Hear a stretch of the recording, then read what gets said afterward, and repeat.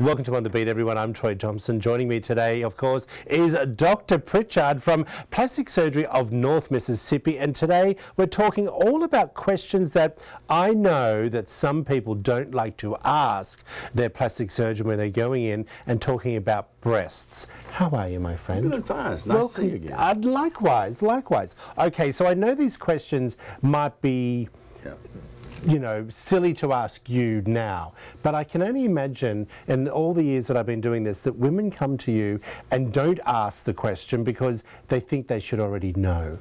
A lot of them, because usually after the consult's over with, I go out and ask my staff because they've been talking to them, and they'll have 5 or 6 questions answered that they didn't ask me.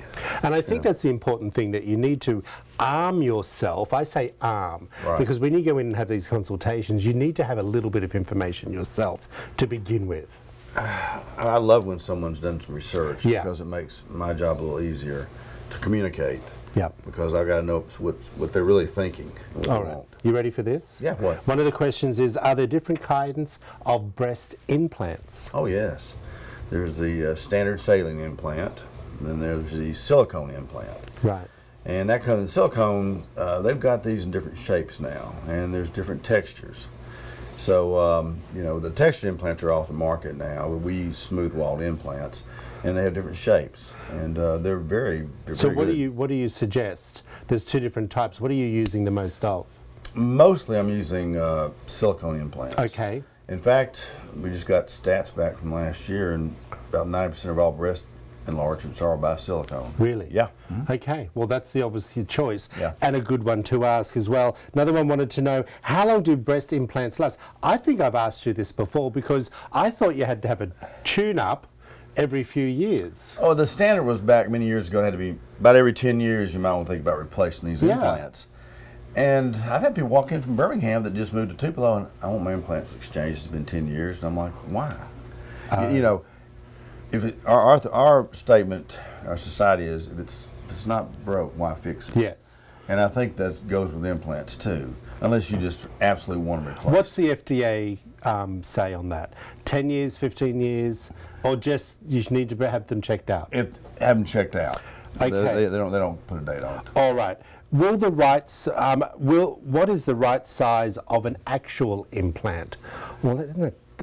That's a little hard. Yeah. And you know, patients come in and they say, I want to be a C or a D. Well, in my mind, I'm looking at their body type. You know, everybody is different. I take a lot of measurements. Based off that, I pick the implant out that will probably get them what they want. Got you. Yeah. All right. Now, a lot of people ask me, because they see me doing these interviews, Troy, can I breastfeed if I've had an implant? I'm like, hello, call your plastic surgeon. Well, is it true or is it not? Oh yeah, and they all do. I do a lot of young ladies, and they say, hey, I might want to get pregnant in 3 or 4 years, and that's fine. And I say you can breastfeed. There's no evidence that there's any silicone will leak the gel out to the breast milk. All right. How do we know if a breast implant has ruptured, and what do we need to do if we feel that? That's a good question, because if it's saline, then obviously it's just full of saline solution. The body absorbs it and goes flat. And that so we see a breast size. Yeah.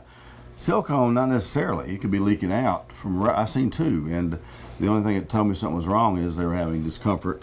Right. And it's swelling like inflammation. I'm going to answer this one. It says, are there alternatives to breast implants to get bigger breasts? Something that you and I love to talk about is fat transfer. Oh, absolutely. And we're doing that now. Yeah. We're doing that into the breast. You know, there's only so much fat you can put in, though. Of course. That's sort of your limiting factor on those kind of surgeries. And, you know, they talk about also doing a breast lift and taking the breast tissue you were going to take out and fold it up under the implant. Interesting. Always great information. We really appreciate you. If you want to find out more information about Dr. Pritchard, there it all is up on the screen. Plastic Surgeons of North Mississippi. Be sure to give them a call.